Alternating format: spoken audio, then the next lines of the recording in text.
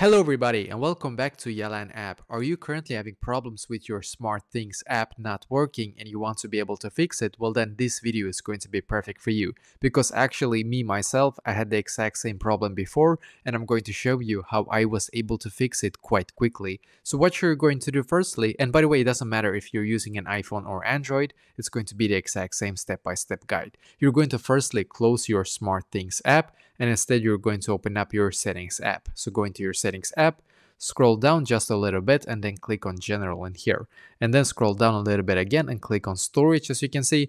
And now we need to wait a couple of seconds for this page to completely load as you can see.